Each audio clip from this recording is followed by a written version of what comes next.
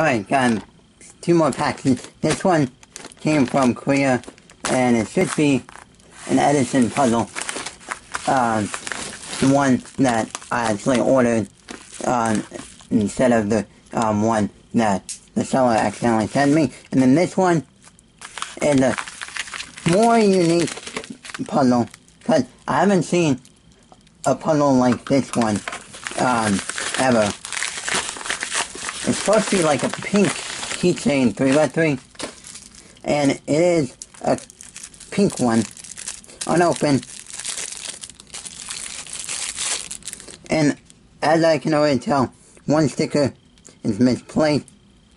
I can deal with that later. And this one's starting to come off. It's actually really decent. Let me check out the mechanism. Oh. Okay. That's interesting. I'll play around with this later and fix these stickers. But it's an interesting 3x3. The seller said it was a Shengxiao brand, but I don't even ever recall Shengxiao ever making a keychain 3x3 or even a pink 3x3. And so this should be my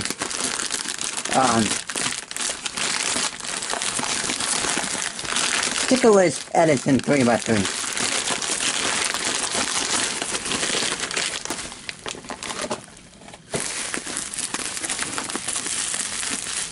And again, really well packed. Wow. That's a lot of bubble wrap just for this one small package of a puzzle. Just having a hard time opening this. This is better. Using these scissors. Yes, this is the Edison Stickerless 3x3. So, if you recall seeing my order, previous unboxing, I told you all that the seller accidentally sent me the wrong cube. So, instead, like, what happened was, while he was getting all the puzzles together to ship, he accidentally, put the wrong cube in the packet, and then he realized that, and then he sent out this cube, separately. So I got a free cube, which that's interesting. And then this Stickerless Edison 3x3. Wow, it looks really nice on the outside. First turns of it,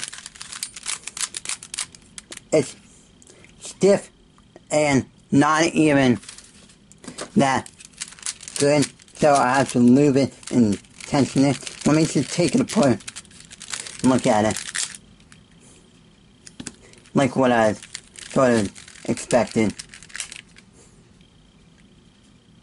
It uses a Xanthi mechanism. Let me get one of my Xanthis out and show you all wherever one of them is. Ah, here we go. Here's my 55mm Xanthi.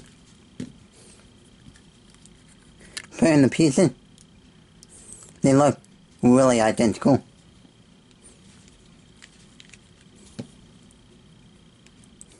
Yeah, it's definitely a Xanthi mechanism.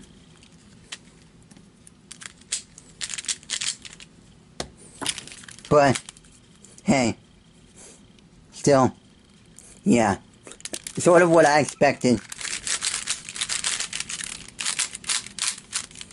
Yeah. Let me just check something on this. Ha! This is different. This is definitely different from most stickerless cubes out on the market. Most stickerless cubes out on the market don't use this sort of piece to connect the corner thirds. The only ones that I know of use this are a few of the dancing puzzles, the Guhong version 1, and a few other puzzles out there.